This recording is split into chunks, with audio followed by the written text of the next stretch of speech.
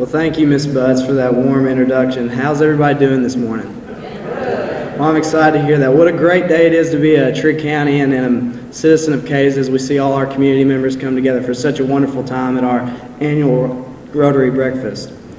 So before I begin, I'd like to talk a little bit more about the theme. The theme this year was how Rotary serves humanity. So that's a pretty broad topic, so it was kind of difficult to cover. So being a millennial, in order to cover it, I did the first thing necessary. I pulled out my phone.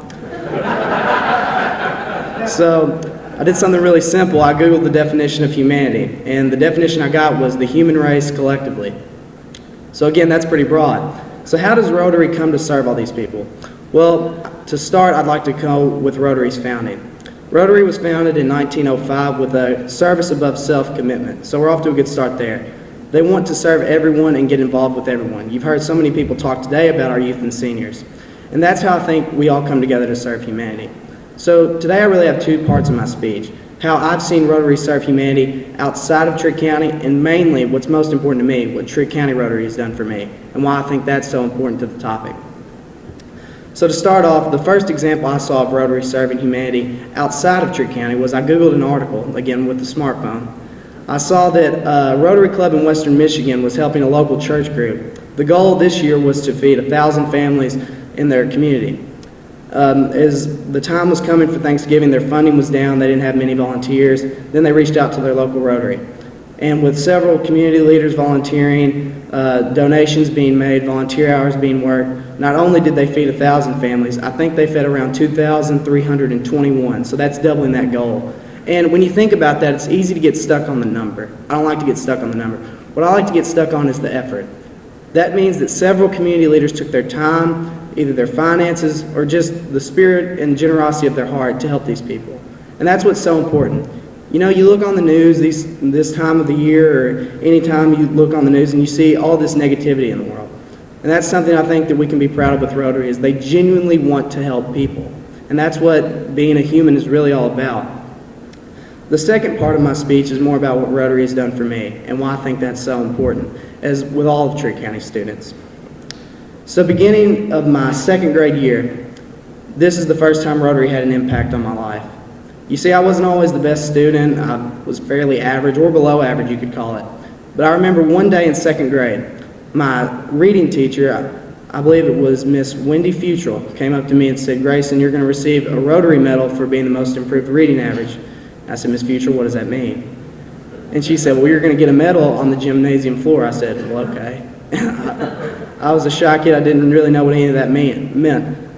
So as I went up there and I got my medal, I saw all these community leaders, family members, all these people that were so proud of such what I considered maybe a minuscule accomplishment. But they were so proud of me, and I just noticed how really proud they were. And some of them weren't even related to me or hardly knew me. They were just proud to see the youth succeed in our county. And that's just not something you run across every day. So growing up to the next chapter in my life was my sixth grade year. At this time, I'm a better student, kind of in the top of my class, doing the best I can to prepare myself and challenge myself academically. But I didn't really know what I wanted to do with my life. So the time came for KYA, and that's the Kentucky Youth Assembly, and that's something I've been very involved in growing up.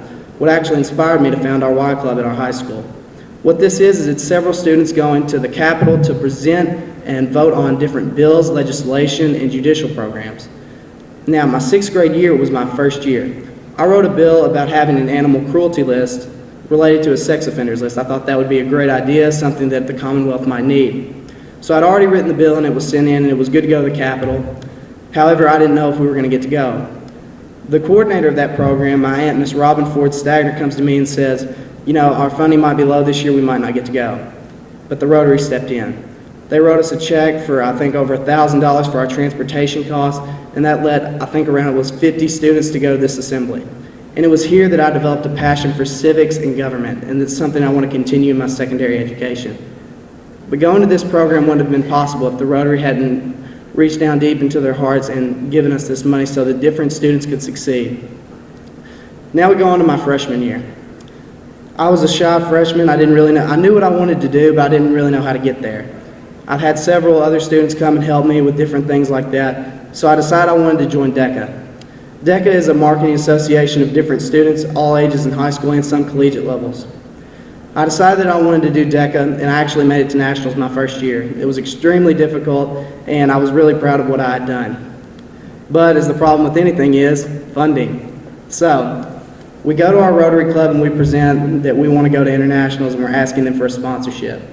They gave us $1,000, and that was $100 per each student. Now, again, that sounds like such a number.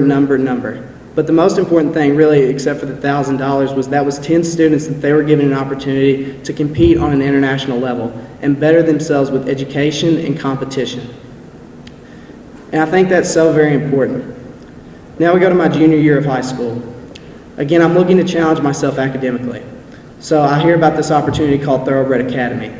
This is a program where around 20 high school students from their junior and senior year can participate in college courses, and the Rotary pays for each and every bit of your class tuition. And because of these classes and finishing up my senior year, I will be a sophomore when I attend the University of Louisville this fall. And that's something that's truly incredible, because they didn't have to do that. They didn't have to take a gamble on my education. They didn't have to invest in it. But they considered my education worth investing in, as they consider so many of our students' education worth investing in. And I think that's really a positive and powerful message, because they didn't have to do that. That's something they did out of the kindness of their heart. And this year, different opportunities. Of course, I'll be applying for Rotary scholarships. Whether I get them or not, I'm still going to get to see different lives of students impacted out of the generosity of the Cadiz Rotary. And this year, the Rotary, to my student organization known as DECA, they're sitting way back there in the back. They actually get doubled the amount of money they gave. More than that, it's actually $3,150. So I'd like to have everybody give the Rotary a round of applause for that, because that was truly generous, and I appreciate it.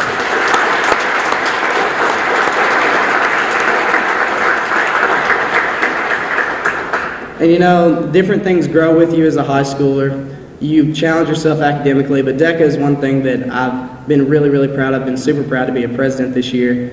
And rather than being the freshman this year and being the president, it was a different role. Instead of being a student that was going and challenging myself, now I get to witness underclassmen, people who I've worked with, and people who I'm proud to hand the organization off to next year, get to compete on an international stage. What we're doing here is impacting these kids' lives, and I truly appreciate it. You know, it's a different point of view when you're part of something and when you're leading it. And it was kind of a way for me to see how impactful it really was, so I want to thank you all for that. In closing, the Rotary has done so much for me, but how does this impact humanity? Well, the theme this year was, how does Rotary serve humanity? Well, they've made my dreams a reality. And that's so important, because if one person can help out another, then that hand of generosity extends. And helping people is a theme of human life that's never going to change. It's a constant. But not everybody believes in that. So when you find the people who do, you have to come together. At the Rotary meeting where I presented this speech, the biggest thing they talked about was how to recruit future Rotarians. Well, I can say this: you've recruited me. Thank you all so much. I hope you all enjoy the breakfast, and thank you so much for what you do for our community. Thanks again.